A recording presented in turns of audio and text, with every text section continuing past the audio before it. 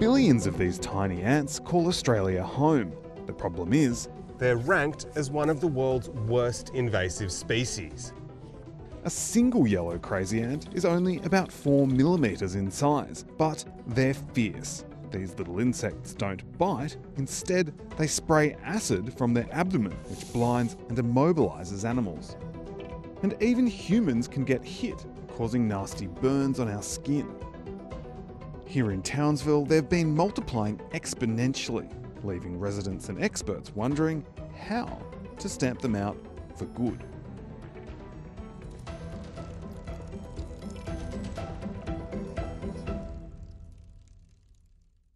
A fight against an introduced tyrant, the rabbit, quickly breeding to staggering numbers in this harsh country, and then displayed their potential to destruct by turning it into a dust bowl. Australia is no stranger to invasive animals.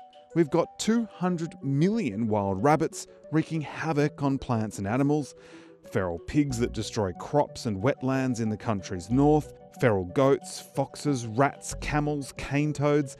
They're all pretty well documented. So ants probably aren't what come to mind when we think of pests.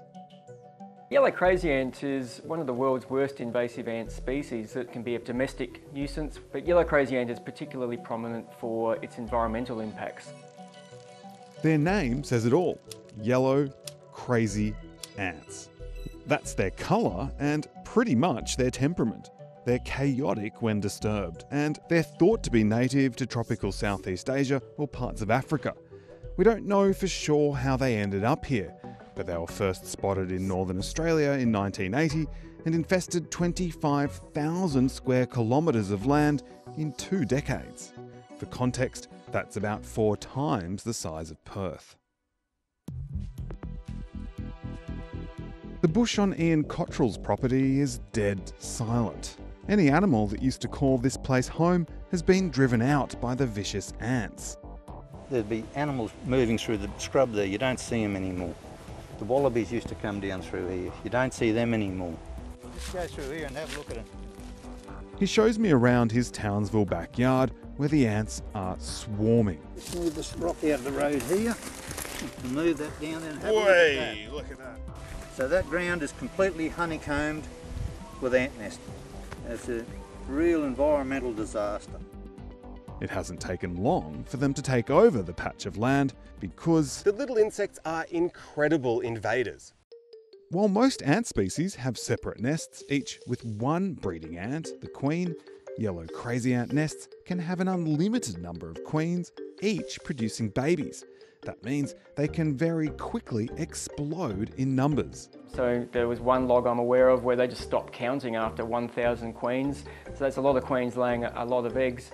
Dr. Ben Hoffman knows basically everything there is to know about yellow crazy ants. He's studied them all around the country and helped develop plans to eradicate them. So it is a predaceous species, it does kill other things. Ants are very capable of being very destructive. Each queen can produce tens of eggs every day, and they live for a few years, meaning one queen can produce thousands and thousands of ants in their lifetime. Queens and workers are all females. The queens reproduce, while the workers are responsible for bringing in food, caring for the eggs, and defending the colony. The only role for males is to mate with the queen before dying. While many ant species have separate colonies that compete and even fight with each other, yellow crazy ant colonies collaborate and can even combine to form giant super colonies that cover massive areas, hundreds of hectares in size. Dominating food and nesting resources because they don't have any natural predators. All this gives yellow crazy ants one of their key superpowers: population density. So it will nest everywhere. Individuals from different queens will intermingle and get along together. And so, yellow crazy ant's almost the perfect storm of a species, and that's what makes it invasive. They hold the record for the most number of ants seen per square metre. Over on Christmas Island, scientists recorded up to 2,000 of the ants per square metre. In numbers like that, the natural ecosystem stands no chance of surviving. In fact, the ants are infamous for causing an ecological disaster on the island.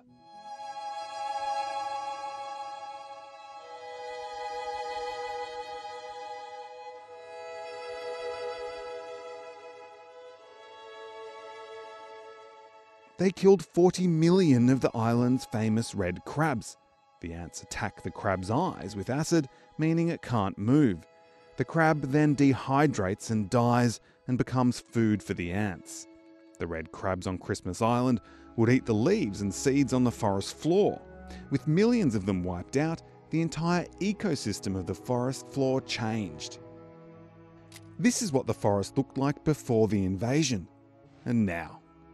The transformation is just so dramatic, it's unbelievable. You might as well be looking at two different island ecosystems where the ants are present in high abundance and where they're not.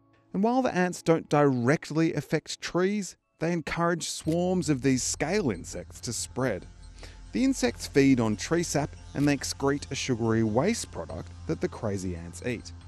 The ants actually protect and basically farm these scale insects so they maintain them as a food source.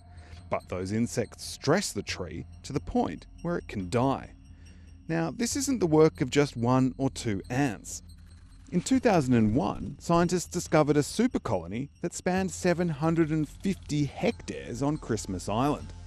One government paper estimated that super colony could have been home to 7.5 billion ants.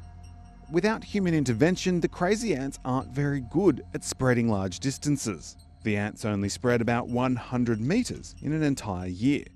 But they manage to spread to different parts of the country through the movement of soil, through pot plants and farming machinery.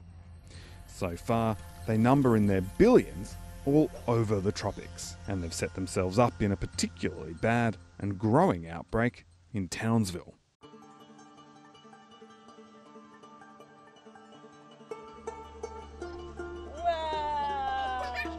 Just gone, they've multiplied. I think we've gone from a couple to millions. They're getting little bites from them. And even to the point when the kids play outside in the yard and they head in for a bath, sometimes there's ants in the bath that come off the kids. So it's really starting to restrict different areas that we can access in our yard. When Samantha Kukutsa plays with her two kids in their backyard, most of the time she has to hold her youngest off the ground, because as soon as her kids are in the grass, they're covered in the acid-spitting ants. I don't want the infestation in my home, and that's a constant daily battle at this present point. Yep. Up the road, Vaughan and Yvonne live with them all through the house, too frail to deal with the infestation. Looks like the ants are crawling right up onto your feet here. Yeah, they will. They'll crawl right up onto you. The ants here aren't just a nuisance. They attack people and their pets with toxic acid and could wipe out vulnerable native species. But, you'd wonder a little thing like that wouldn't have much acid to squirt out, but apparently they do. At Alligator Creek in Townsville, the ants are just 5 kilometres from Bowling Green National Park, where unique species such as the Mount Elliott crayfish and the Mount Elliott nursery frog live, which are only found in this part of the world. If the yellow crazy ants get into this national park, we're concerned that we'll see extinctions in the near future. Here in Townsville, the residents are taking matters into their own hands. An environmental charity group hands out bait to residents and explains how to use it. They're shown what the ants look like and where to find them, which isn't hard because they're everywhere. There are already families that can't use their backyards. They have trouble just having a drink on their back veranda in the evening because there's yellow crazy ants everywhere. They're noticing them in their houses, they're getting into their electrical infrastructure. You move from an area where there's high biodiversity, and as you arrive where the yellow crazy ants are, you notice the silence. It is the silent forest. You've lost all your insect species, you've lost your small reptiles. But the ants on the surface are probably just a fraction of the billions lurking on trees or in the soil. At most, there's probably only 5% of the population foraging at any particular time. So most of them are in the nest wherever that is. There's a lot of ants that you don't see. We can't predict the scale of the ecological damage the ants will cause until they're already established. Everyone here is hoping they're stopped in their tracks well before then.